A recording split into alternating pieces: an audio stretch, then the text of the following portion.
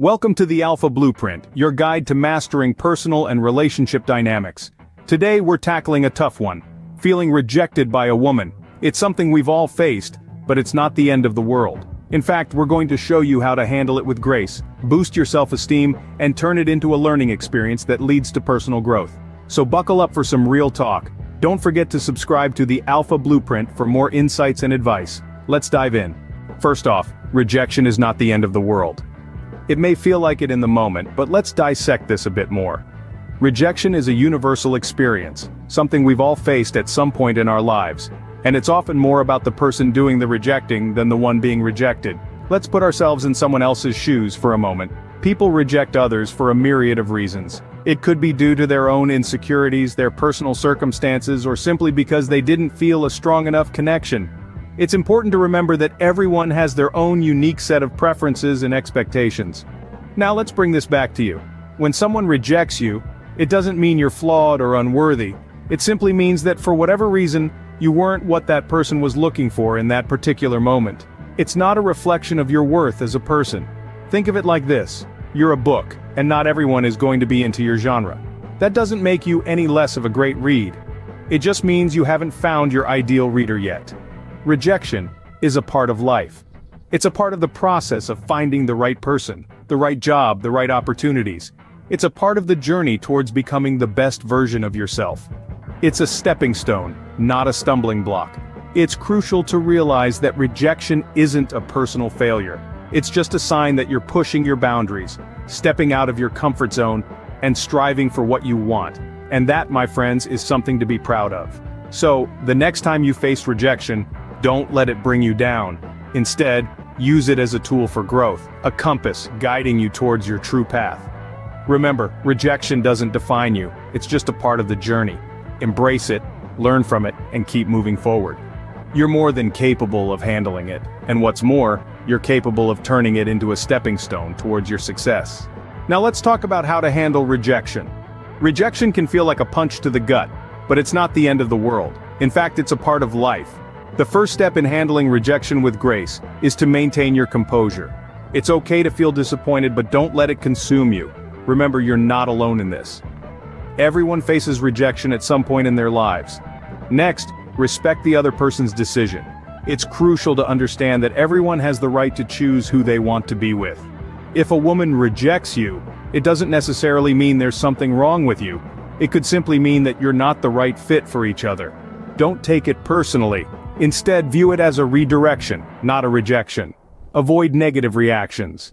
It's easy to let anger or frustration take over when things don't go our way, but lashing out or resorting to name-calling won't do any good. It will only reflect poorly on you. So take a deep breath, thank the person for their honesty, and walk away with your head held high. It's also important to avoid the blame game. Blaming yourself or the other person won't change the situation. Instead, focus on what you can control: your reactions and your future actions. Lastly, don't let the fear of rejection hold you back from trying again. It's natural to feel a bit hesitant after a rejection, but don't let it deter you from putting yourself out there. Remember, every rejection brings you one step closer to acceptance. Handling rejection with grace isn't about pretending that everything is okay. It's about acknowledging your feelings, learning from the experience, and moving forward with positivity and resilience. It's about knowing your worth and not letting a single rejection define you. It's about being mature enough to understand that not everyone will see your worth, and that's okay. Handling rejection with grace shows strength of character and maturity. Rejection can be a blow to the ego, but it doesn't have to be. It's natural to feel a sting when someone you're interested in doesn't share the same feelings. That said, it's crucial to remember that this doesn't define your worth or your potential for future connections. So how can you boost your self-esteem after a rejection? Let's dive right in.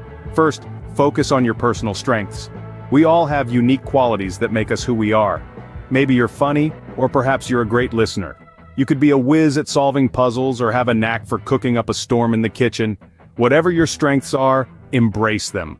They're what set you apart, and they're the qualities that someone else will appreciate one day.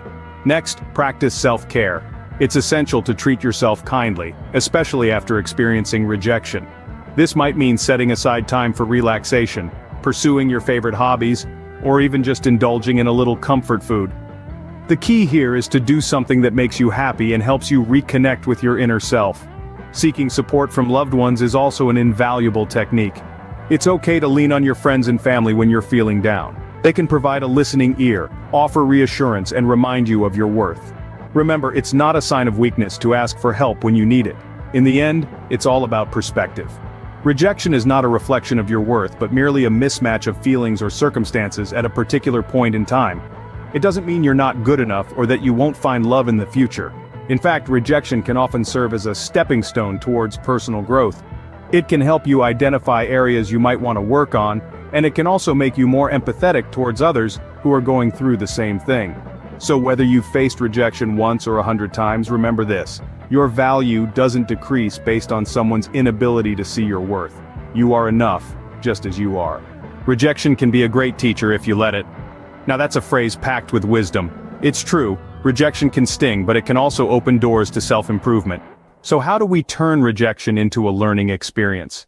First, it's important to understand that rejection isn't necessarily a reflection of your worth. Often it's about compatibility, timing, or a myriad of other factors that are beyond your control.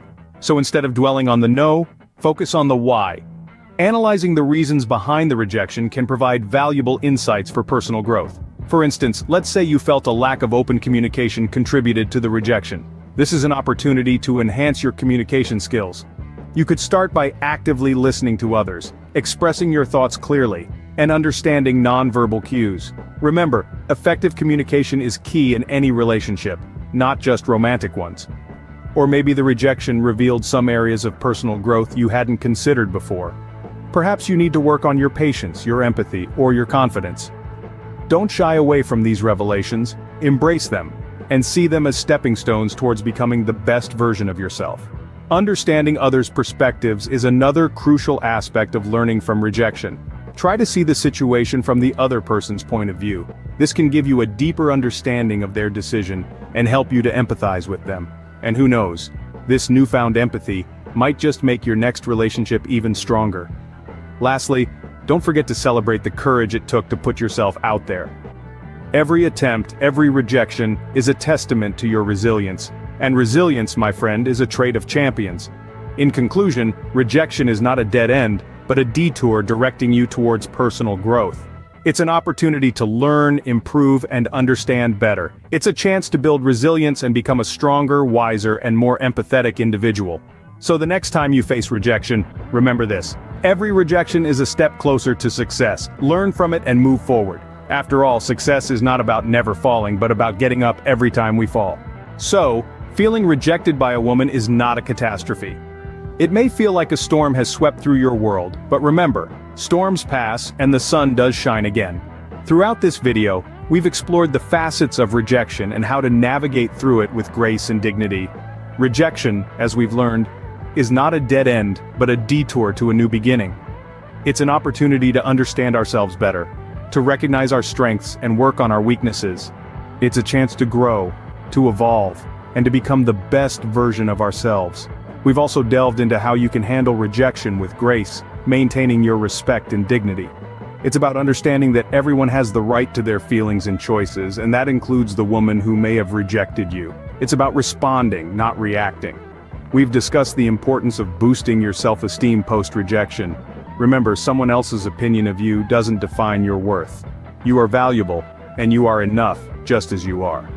Lastly, we've explored how to turn rejection into a learning experience.